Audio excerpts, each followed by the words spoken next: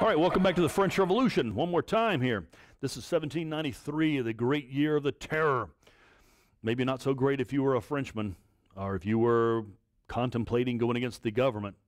If you're for the government, everything's fine. If you're against it, bad things could be happening for you.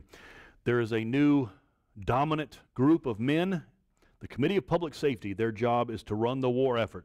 They are 12 men. There's a great book written about them called The 12 Who Ruled and the evil things that they do. And are they evil? Are they all evil? Were they under control of a dictatorship? What they're set to do is to control the entire nation for the war. As they're being attacked in all directions, they are to control production. Every sort of factory will be used now to make war equipment. They have to organize armies, and again, they have every direction to fight. They have to fight the Spanish in the south, the Italians in the south, the British on the coast, the Germans along the Rhine. You need armies. They'll organize about 6 or 7 different armies in all directions. Again, France used to have just one army. You got 7 now.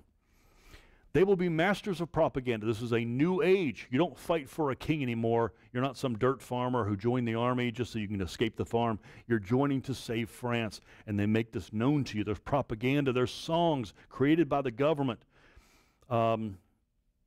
Everyone singing and everyone joyous that you're creating a new world. You're saving France.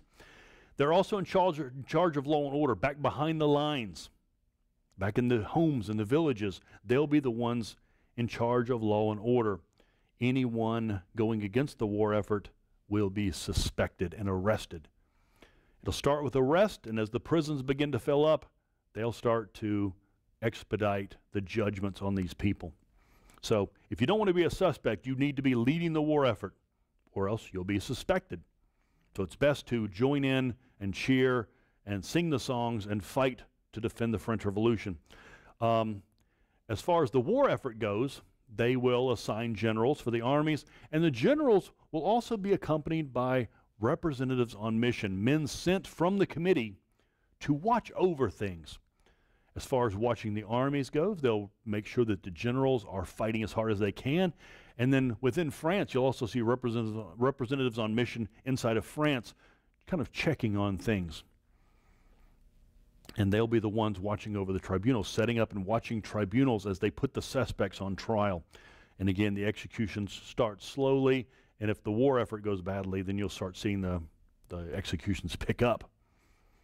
Thousands of people executed during the year of the terror in France, all over France. Again, the French armies, you've got about 6 of them now all over France. 500,000 men split into 6 armies. This is just unbelievable. No country's ever done warfare like this before. In the army, they actually get to vote for their NCOs. This is new. You'll be led by a man that you trust and vote for. You see a lot of nationalism. You defend the revolution. France is absolutely correct. We've killed one king. Let's go kill some more. A lot of propaganda. Promotions. How do you move up in the army? Well, it used to be you had to buy your commission from the government. No. Nowadays, when you fight in a battle, the men will appoint the bravest among them, and he will be moved up. And you will be moving up the ranks because there's a lot of violence and the man in front of you gets killed and we need somebody to move up. You could be moving up several ranks in each battle. What happens in France is amazing. You will see the arrival now of some talented generals as they work their way to the top. You started off the war with noble-like generals who didn't fight very well because they fought by the old school. These men, these new generals, will be young, up through the ranks, proving themselves at every battle. And again, you cannot retreat. If you retreat, there'll be a representative on mission there to make sure that you're executed for cowardice. So you must never retreat. Attack, attack, attack are the orders. And again, you have to be at the front lines. You have to lead from the front, command from the front. You cannot order men to their deaths unless you're willing to die yourself. And so you'll see a lot of these guys. There's actually 20 or 30 of them rising to the top. These very brave generals. I do want to mention that General Bonaparte is one of them. He will become a general during this time. But you would not be thinking of him as a dictator. He's not even really French. There were several other men that were touted to eventually become dictators of France. Turning back to the home front, the terror. Well, the Committee of Public Safety is organizing this, and they actually use the word terror. This is their word. Not because they want to inflict terror, but because They want to scare the suspects. They will have a law of suspects that if you break any kind of law, that if you can't prove that you're a good citizen, then you're obviously suspect. New laws of the maximum. That refers to prices. They will set maximum prices.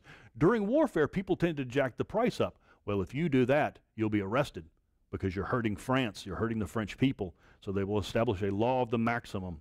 Maximum prices, maximum wages. The Jacobin Club. They will work closely with the Committee of Public Safety. The Committee of Public Safety can't reach every nook and cranny, but every town will have a Jacobin Club, and they will be the ones enforcing the national laws. And the Committee of Public Safety, you'll have tribunals working, and eventually the tribunals will reach a point where evidence won't be needed. If you're simply pointed as a suspect, that's good enough to be executed. Guillotines in every town, the symbol of the French Revolution. And again, this would have been a symbol of terror also, the tribunal. If you're called before a tribunal, there's very little chance of you escaping. The razor of the Republic, the guillotine, chopping heads. And again, the numbers here we're talking about in the thousands. Maybe 10,000 by the end of this, maybe 20,000. So we're not talking in the hundreds of thousands. They can't do it. It's not that efficient. But they are working in that direction.